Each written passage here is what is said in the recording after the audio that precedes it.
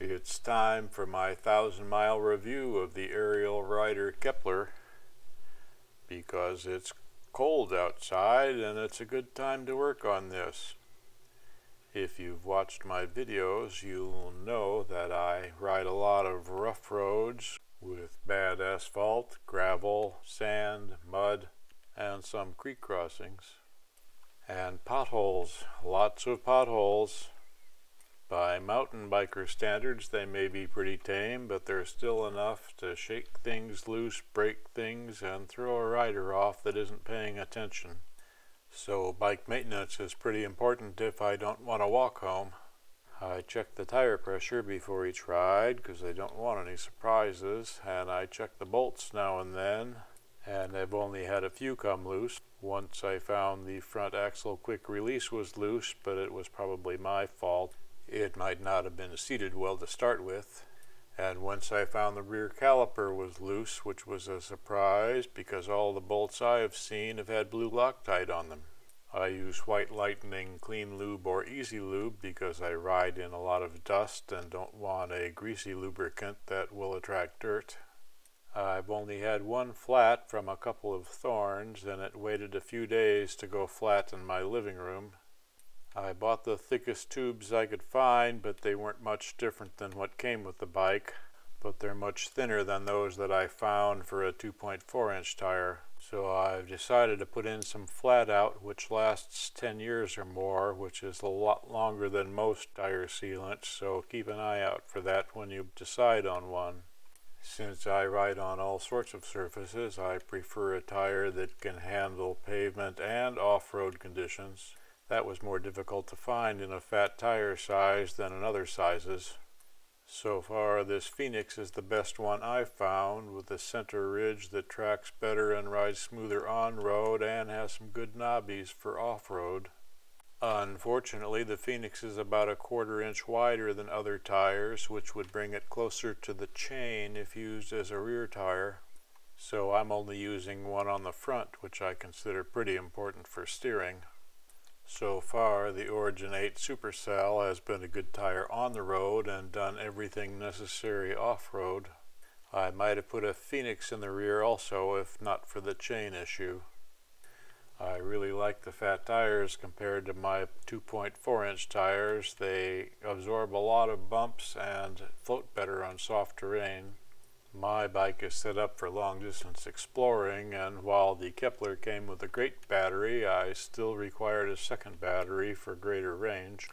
I carry tire repair tools, a small tire pump, and some CO2 inflators, and a critter stick back there on the basket, together with a fairly lightweight Parang-style machete. And if you don't have a skid plate, look at the dings in mine. It's no wonder they call it a cockpit. There's an awful lot going on these handlebars. And I like the adjustable stem. My parking brakes come in handy. I have 2 other videos on that. I moved the pedal assist buttons over near the hand grip where I can reach them easier because I use them a lot. Here's a nice idea, a dropper seat post used widely by mountain bikers. It allows the seat to be lowered for conditions where you might want to use your foot for extra stability and don't need the extra efficiency of the straighter leg position. While you're sitting on it, pull the lever and your weight pushes it down, and then standing on your pedals, pull the lever and it pops back up again. There are remote control versions of this with a lever on the handlebar, but my handlebars are busy enough, so I thought I could get away with this simpler and cheaper one. The Kepler design is very similar to my old e-bike, which I've had about 5 years, but that was a 500-watt motor and Class 2 bike. That topped out at 21 miles an hour, which I don't feel is enough to get out of the way of cars on some of my narrow roads. But it was a great bike. I carried a lot of stuff on that luggage rack and took it places I would never take a regular bike, even towed my kayak. So my response to the Kepler is colored by my previous bike, but learning to ride the Kepler has taken a lot more time than learning to ride the other one. And that's mostly due to how the power is controlled, and the Kepler has more power, so it needs more control. And this is where I felt Ariel Rider missed the boat by not giving this bike adjustable PAS levels as most of their competitors have. So let me explain my old bike so you know where I started from. It had 5 PAS levels and a thumb throttle. The power to the throttle changed with the PAS levels. So in PAS 1, the throttle was a lot less sensitive, making it more easy to control at slow speeds. And the lower power of the bike made it more forgiving when you applied throttle or pedal assist. In PA0, the throttle didn't work at all. So it was an easy bike to ride and learn and was rather intuitive. Then we get to the Kepler and throw in a whole bunch more power, so any application of throttle or pedal assist creates a big surge of power and speed, which you'd better be ready for. And if you're in conditions where you need a lower speed and more control, that will cause you some problems. I'm turned down to 30 and 9 PAS levels, but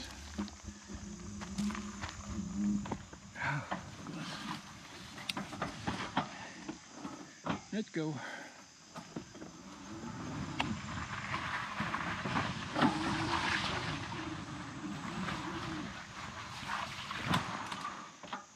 Not too good.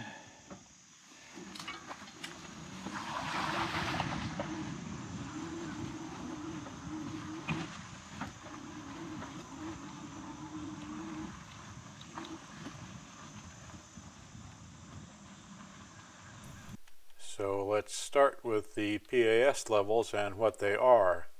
They are really just preset throttle positions. If you're using 5 levels, level 1 is 52.5% of the total amount set by the speed limiter. So if the speed limiter is set to 58 kilometers per hour, which is about the maximum, level 1 will give you 18.9 miles per hour on flat ground, which will be less on a hill. Pedaling slower does not give you a slower speed, it always gives you 52.5% of the power. Unfortunately, 9 levels is not significantly different, with level 1 providing 46% of the speed limiter setting. And while that helps a little bit, it still makes level 1 16.6 miles per hour, which is too much for difficult conditions. You can see that if it is set as a Class 2 bike, level 1 is 10 miles an hour, which is a lot more manageable. Though I've been in conditions where 5 miles an hour was the appropriate speed, which is why adjustable PAS levels would make the bike easier to control. This lack of flexibility required me to reset my speed limiter multiple times per trip.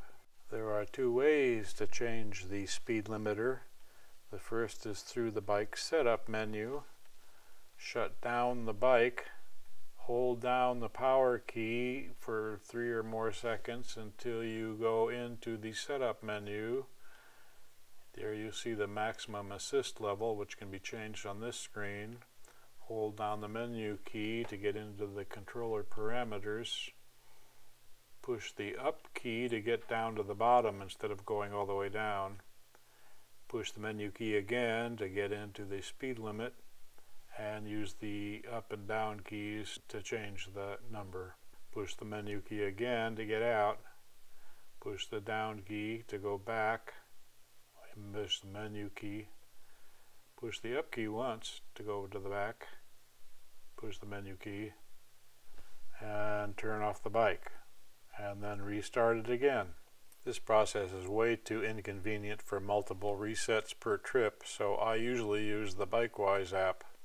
After installing the Bikewise app on your mobile device, you'll have to create an account, which is free, and sign in with an internet connection.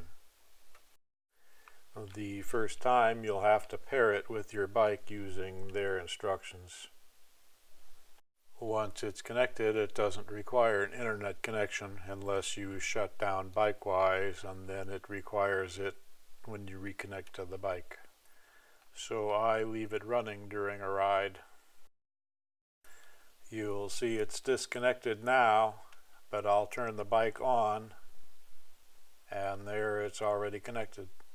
And you scroll down to more settings, and there are various things you can change here, as in the bike menu, with the speed limiter at the bottom.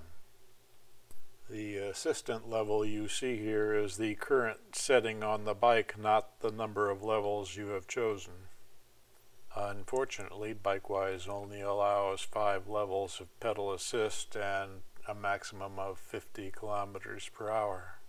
At the start of a ride, I usually set my bike to 58 kilometers per hour with the bike menu, and then use Bikewise later as conditions change.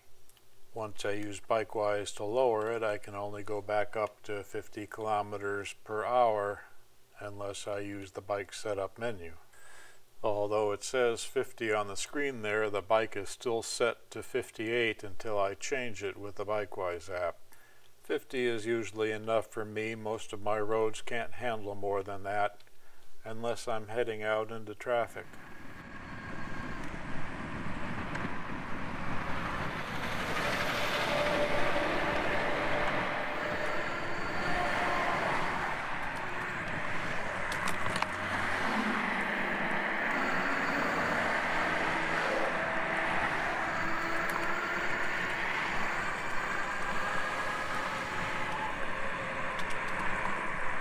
Yeah, I don't like this road.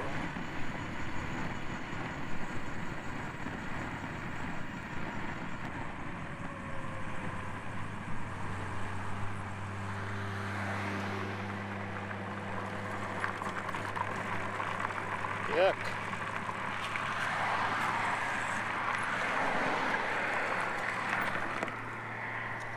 That's my road down there. This is worth it even.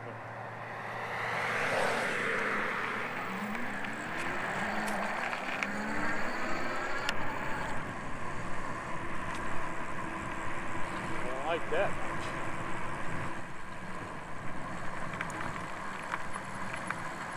Clean path.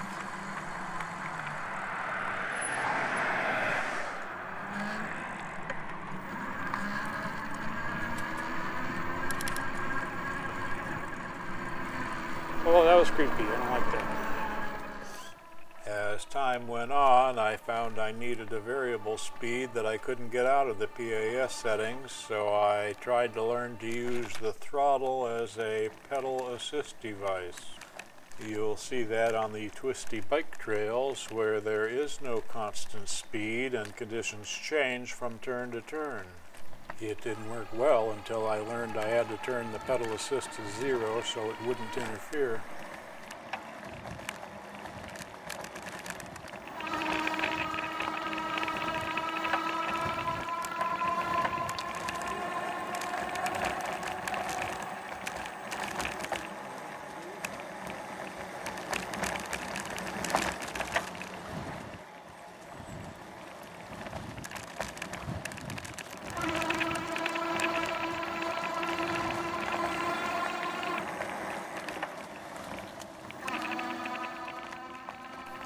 There's a lot of coasting, a lot of pedaling with and without power, and a lot of braking.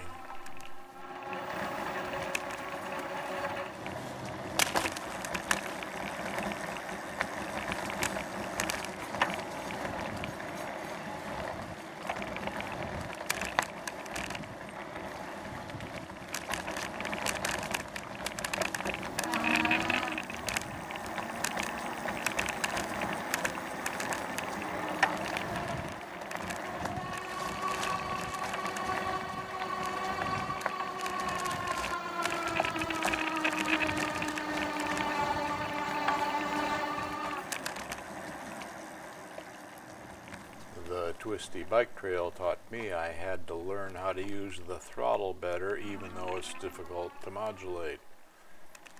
It takes the tiniest bit of movement to activate the throttle, and more than you need creates a power surge.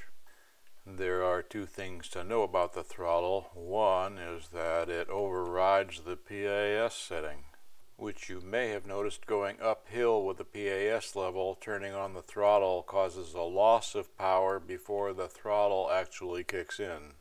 Then when the throttle is released, the PAS level kicks back in. The other thing is the speed limiter setting affects the throttle. The lower the speed limiter setting, the less power is available in the throttle and the less sensitive it will be. So you might find it easier to turn the speed limiter down while you're learning to use the throttle, or if you need a more sensitive throttle off-road.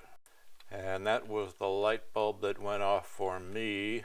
The throttle isn't just a throttle, it can be used as a variable pedal assist device, as long as pedal assist is turned to 0.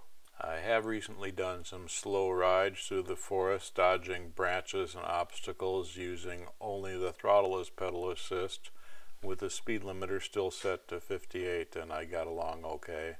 But it would have been better probably to turn down the speed limiter so the throttle was less sensitive. Moving on to other components, I like the Shimano shifter and how the downshift lever goes down through all of the gears in one stroke. So far it has always shifted smoothly for me. I like the 52-tooth chainring in front compared to most other bikes' 48, which gives us better pedaling power at higher speeds. I have managed to keep pressure on the pedal up to 34 miles an hour, but often I don't move fast enough to go much over 30. The front suspension has been working really well on the rough roads that I ride on. It absorbs the bumps and is easier on my wrists, and I think is working a lot better than my old bike. When I'm zooming down a long, fast hill, I'm very aware of what's keeping me alive, and that's the brakes.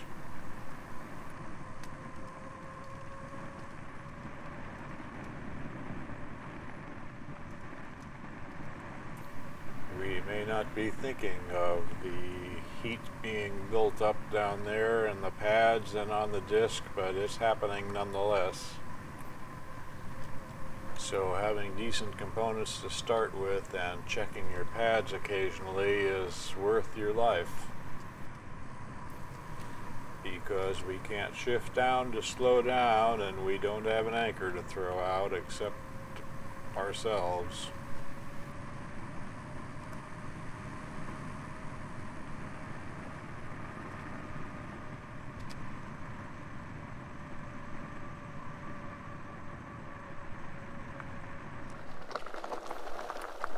Long, loose gravel hills require brakes that can hold up to long application and not get grabby.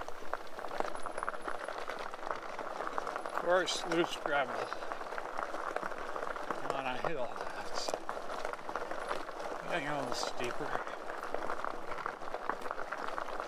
And throbbing the brakes on that. Don't want to keep them on really. Kind of like being slow ABS.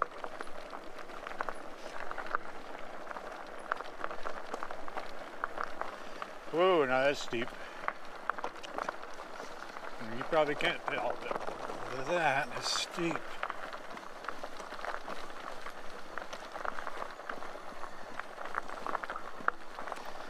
I'm down to 6, because anything else is going to be crazy. Slip back on my seat a bit.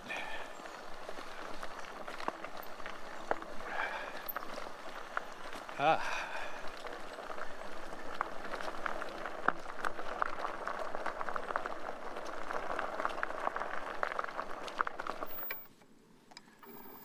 we go. Down the big hill. Oh, that is a big hill too, isn't it?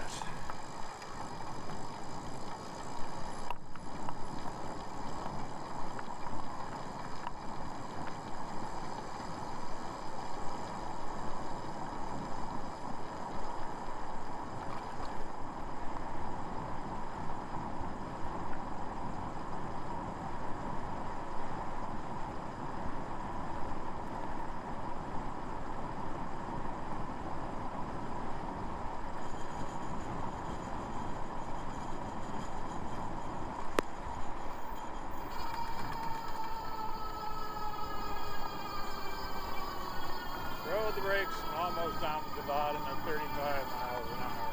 I don't trust these roads.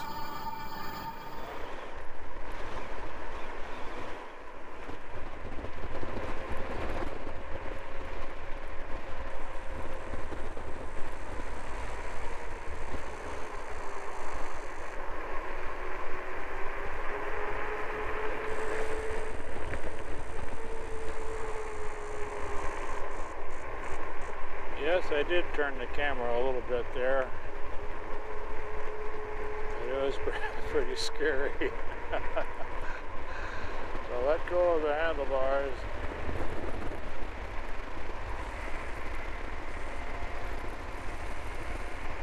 Got gravel at the end of this. Can't get too carried away.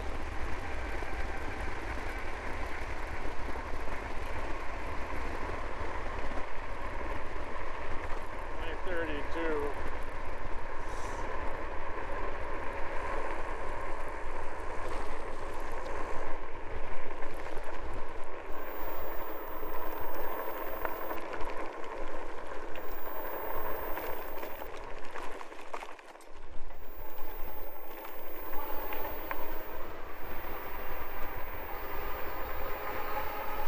Nice curvy hill with nice pavement.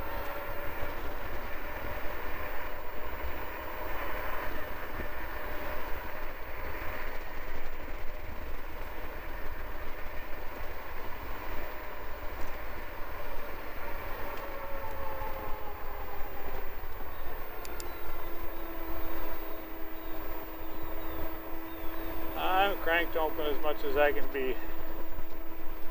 Slowed me down to 18, and I'm pedaling kind of hard in fifth.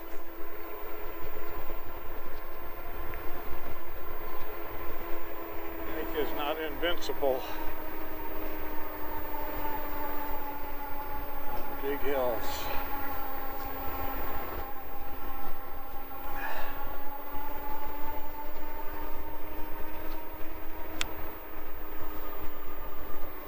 Whew.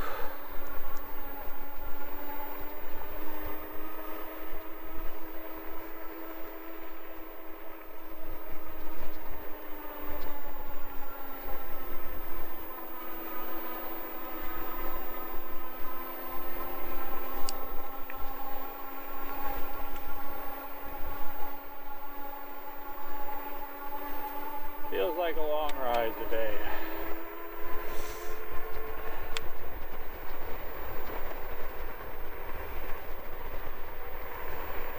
Only going to be 40 miles already on that thing.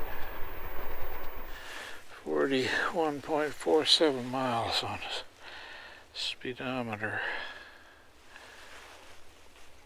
40.3 on the bike. For some reason it's gotten closer. 39% of the battery. I've been working it pretty hard with all this wind. And I was going pretty fast. Here's some trip data from some of my rides with the miles per percent of battery power on the miles per amp hour. There's a lot of consistency here with some outliers caused by wind, hills, and how fast I went. I count on 2 miles per amp hour, or less than 1 mile per percent, and then I keep some in reserve. So I plan on a 60-mile range, which allows me to keep some in reserve for headwinds and wrong turns.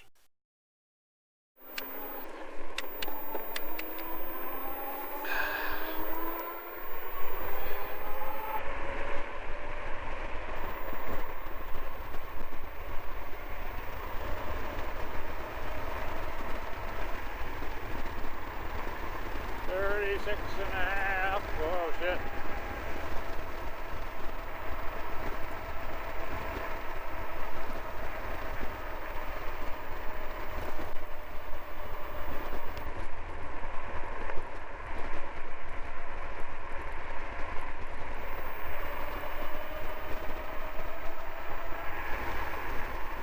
There's the orchard.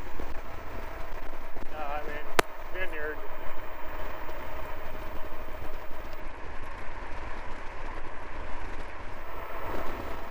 36 and a half. That was on the GPS, because that was a little bit downhill. As I mentioned before, that 52-tooth chainring helps us pedal at higher speeds than a lot of other bikes.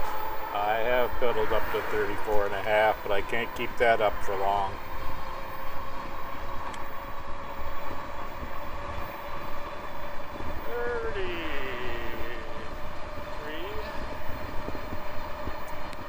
Pedaling still 33 and a half. I can't believe it. Keeping up with it. Just depends on how my legs feel, I guess. 34.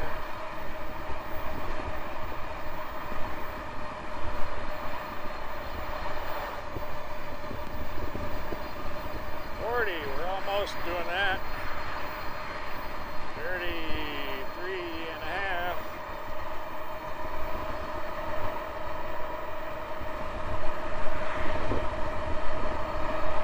34 and a half. 34 and a half. That's about it. Got a headwind.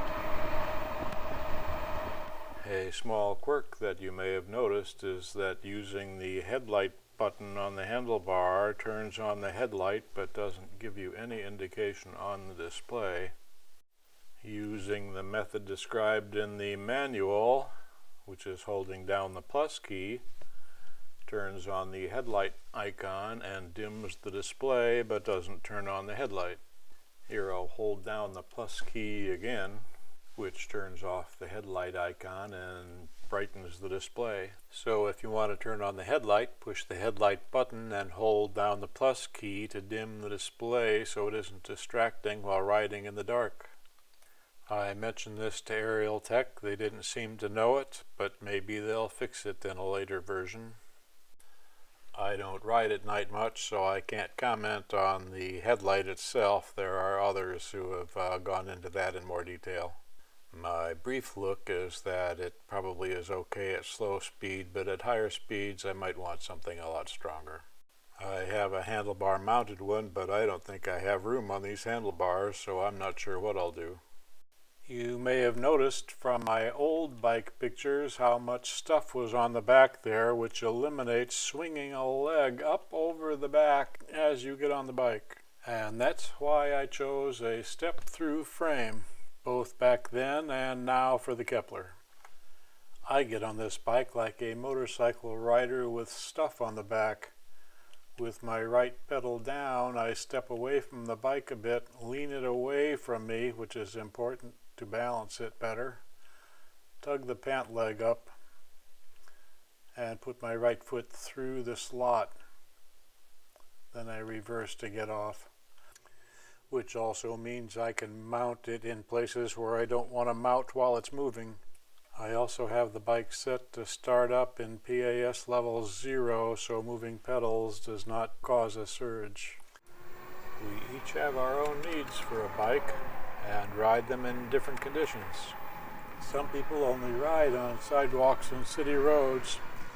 Some of them think first gear isn't necessary and PAS levels don't matter. Some of them don't even use the pedals. That is obviously not my experience in the places I ride. So how you use your bike obviously depends on where you're going to ride it.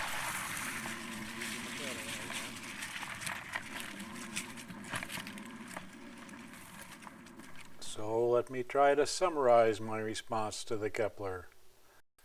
I thought the 52-volt system would supply more power, together with the 33 amp controller and the 20 amp hour battery, all combined to make a more powerful bike. The 52-tooth chainring is important for higher pedaling speed. The brakes and shifter and other components were decent quality. I like the large luggage rack for carrying things, as you've seen from my old bike pictures. The adjustable stem is important for comfort.